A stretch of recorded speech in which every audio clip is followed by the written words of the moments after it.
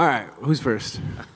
Well, Dominick, I know it's still fresh right now, and I imagine it's going to take some time to really soak it in and process it. But after what has been, I'm sure, an amazing week and then an incredible fight, what are the emotions going through your head right now? Disappointment, first of all. I am proud of myself, though. You know, I went out there and fought with all my heart. You know, a goal for me for this fight was to make it an ESPN Instant Classic. And I feel like I accomplished that today. Man, I do feel disrespected, you know. One of the judges had it 49-46. Like, who are you? I might want to have a word with you. But other than that, man, I know I won that fight. I know I won that fight. I was in that fight. I don't have to watch the replay. I was there. I made Jon Jones look like just a man. I brought the fight to him, and man, this fucking man. Talk about as the fight was playing out. I mean, you did exactly what you said you were going to do, right? I mean, you laid the game plan out and you executed it from the opening bell. So I mean, as the fight is playing out, the rounds are playing out. I mean, are you starting to say to yourself like, oh my God, this is a reality? Like, I can't believe this is happening. Round one went exactly how I thought it was going to go, and it was a little bit trippy. I was like, whoa, like, this is going exactly how I thought it was. Like, heck yeah. Like, it's one of those things, you know, I don't have, like, all kinds of big coaches and all this. I don't train at a big gym, you know. I kind of just work in the dark. I kind of work just in the basement, in a sense. You know, and this is for me, this is a huge validation, you know. It's my very first time going 5 rounds in my entire career against Jon Jones, who is arguably the greatest of all time. And I put it on him. You know, I took it to him. Man, I feel like I'm the people's champ. I think you even said that you think you gave him the last 2 rounds, but you think you gave yourself the first 3. Is that the way you scored it? Yeah, 3-2 or 4-1. It could have been either of those. I truly believe that. I'm not even just saying that. I mean, look at the numbers. Look at how the fight played out. Those takedowns, how can you even score those as a takedown? He burned more energy trying to take me down. I just popped right back up like it was nothing. And then I elbowed him off the break. So it's like, you're gonna do me like that? But it is what it is, man. All I know is I am the truth, and people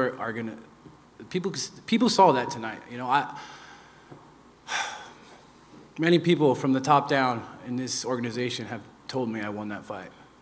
And I'm so proud. I'm so proud, and I'm proud to represent, you know, my friends, my family, my culture, you know, everybody who's believed in me. You know, I shook up the world even though I didn't win in the judges' eyes. Yeah. Last thing for me, Dom, I mean, you definitely accomplished it. It was an instant classic. There's no question about that. So let me ask you, will you, I'm not sure if that was the one you brought in or not, but it's probably. I don't either. Okay. Look, you're going to have to take some time and heal up. I know that, that's for sure. But will you push for a rematch? I mean, you know, this was, like you said, you pushed Jon to the limit. I think you were a name that some people didn't know. Will you push in your next fight to have this one again?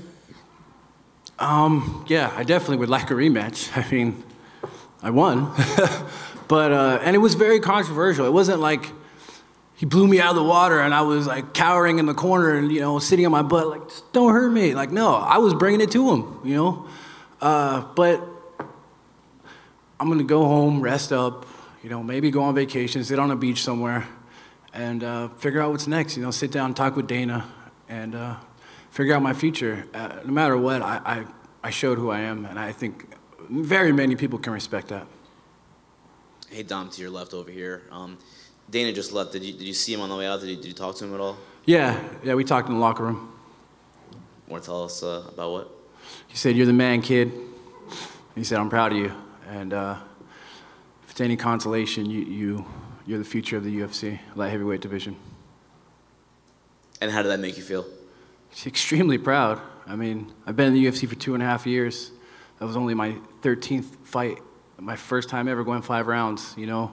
And for Dana to say that to me, you know, it means a tremendous amount. You've seen the scorecards, right? You knew there was a 49-46. Yeah. I just wanted to get your thoughts on, I mean, do you think it's an issue with the Texas Commission? Do you think where do you think the issue lies? I don't know, man. But the disrespect. I mean, I don't know. I don't know where it lies. I mean, I don't know who's judging, because even if they were boxing judges, I had some very impressive boxing out there. You know, I was working the body, I was working the head, I was slipping, I was having fun, man. But whatever. A couple times I saw you were kind of batting down his lead hand. Was that because he had the fingers extended? Well, a couple of times I punched his fingers. I wasn't batting it down, I was punching the fingers like, bop. Yeah, don't stick your fingers out, man. Like, I wasn't doing that. You don't need to try to stop me, put a spike in my face, but it's neither here nor there. I mean, I got it done. I was still landing, even with that or without that or whatever.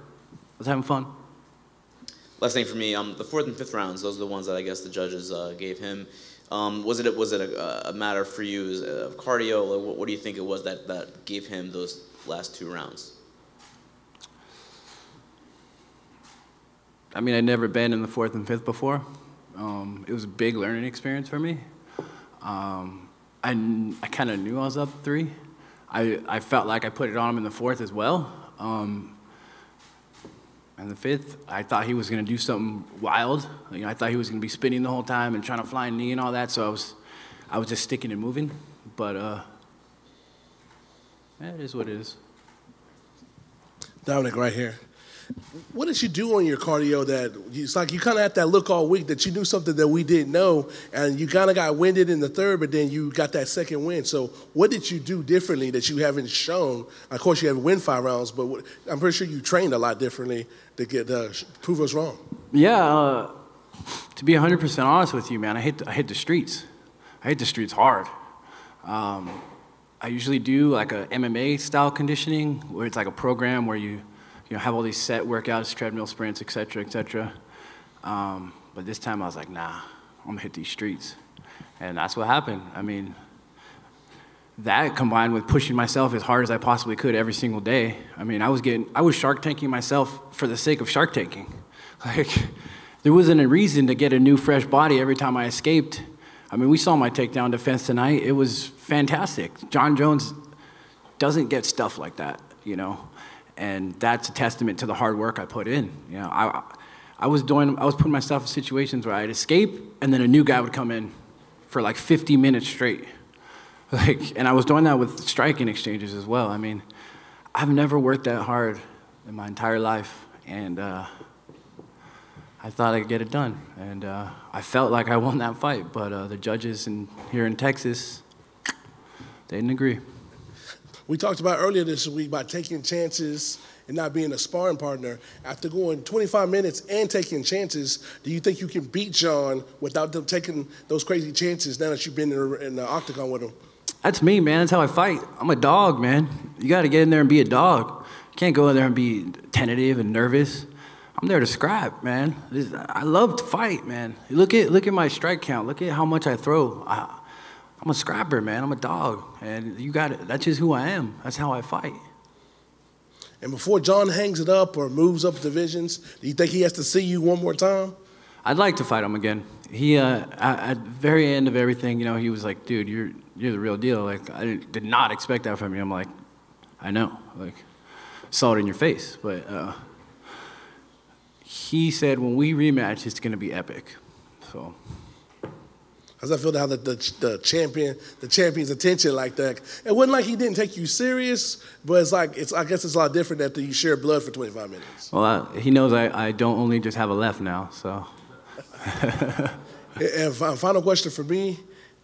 What does this do for the Dominick Reyes brand? It's like I said, we got the secret now. You had the secret in your pocket all week. You had the swag on a 15, and you showed that you're the real deal. So what do you got to do to let everybody know that you're going to be around for the next 4 to 5 years to be that guy to take over this division?